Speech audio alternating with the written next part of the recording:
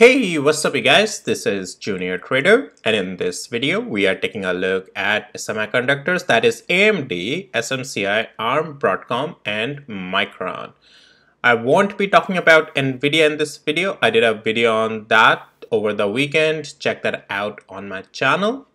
So it's right over here guys on my channel Nvidia. I'm talking about the possibility, well, what Nvidia would do this coming weekend. Is there a retest possibility of $140, and all in all the levels to watch. So here's that video, and also don't forget to check out my dividend investing channel as well. I have been doing videos here on my public facing portfolio, how things are looking like, and portfolio is looking in great green amazing profit. So if you want to follow along, please subscribe to this channel as well. All right, okay, let's get back over here and let's talk about AMD. So AMD, no surprise, right? This has been going back again to the upside once we got above this particular area that I was talking about, 136 and 78 cents. And then definitely staying above 20 days moving average with a good candle that got bought back up was a continuation to the upside, and we have been getting that. Our target remains 153 area around this zone where 200 days, 50 days moving average is coming.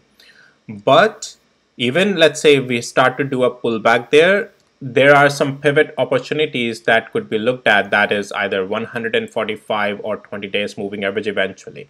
What I'm trying to say here is that AMD might, after here as well, may just do a pullback, but may not turn structure bearish. Right now, we'll have to see the price action, how it develops, but right now I'm not seeing signs of that.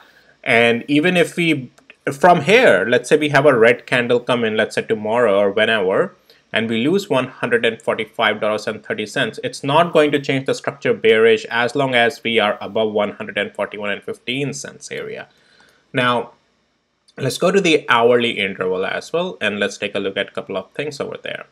So we still remain in the upward structure. We still have higher highs, higher lows. I'm not seeing anything that tells me that we are in the downward structure.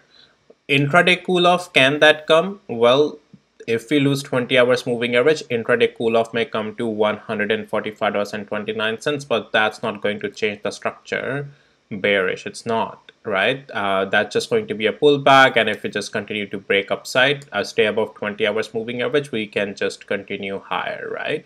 So we still have a lot of areas that we can just stay bullish on AMD. All right, and so the levels to watch, you already have it, the pullback zones in this 145 to 146 intraday. As we stay above it, that's just a pullback zone. If we lose that, and then we lose 145.29 cents with 50 hours moving average, that's when and probably the problem will start to come. SMCI. So SMCI, we got up there underneath of that blue box that I was talking about. Once we get above this level of 546 and 74 cents, some rebound may continue. I still think SMCI is weak enough that if it can, it has likelihood of slowing down here, but we have to work with the price action. Now, so this was the rebound move. The next big move, I'm only comfortable trading to the upside if we can get above 662 and 200 days moving average.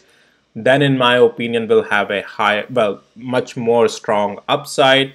Otherwise, not right now. We still have these pivots over here. So just keep that in mind over here.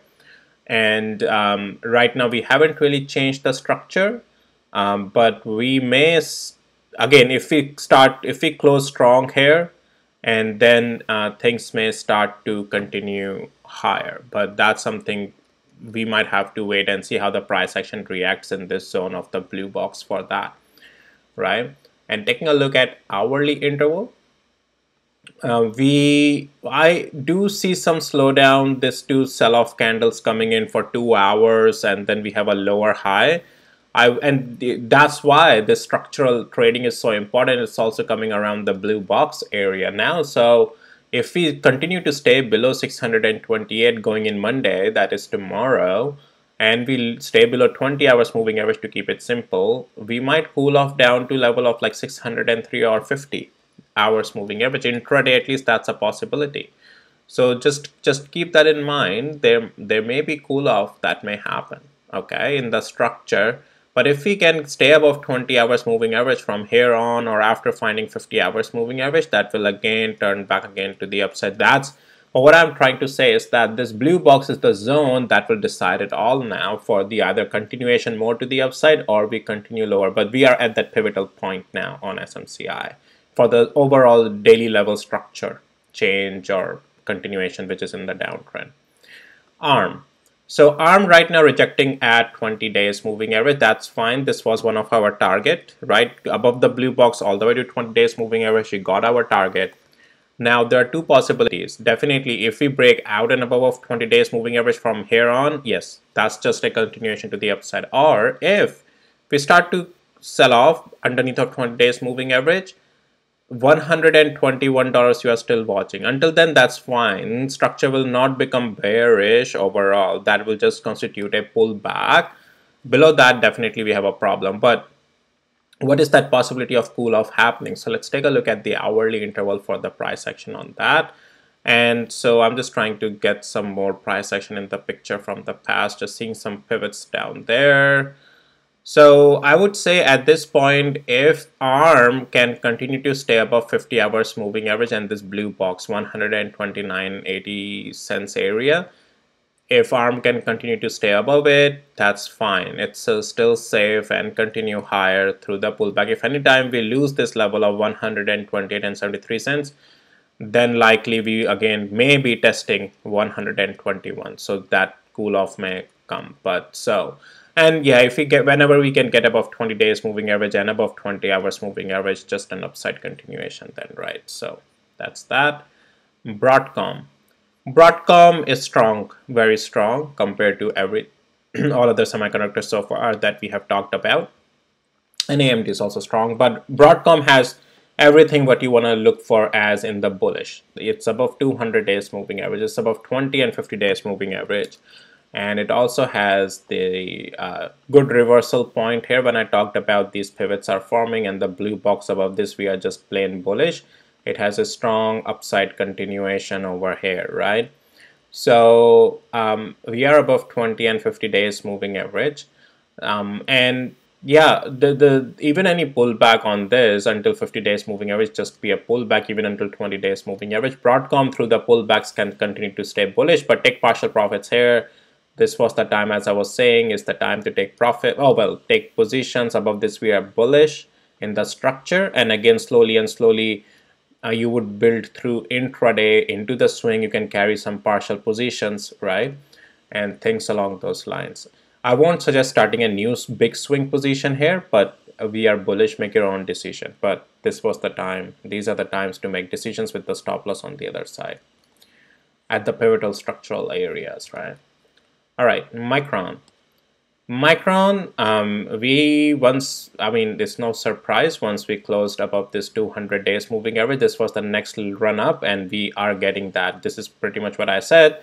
First, from this level of almost, not $90, but it was getting out of above this candle. And sorry, excuse me, guys. The reason that level right now is changed because weightage is being given to the other levels, just because I have a timeline different here on my indicator, but that's fine. It's self-explanatory.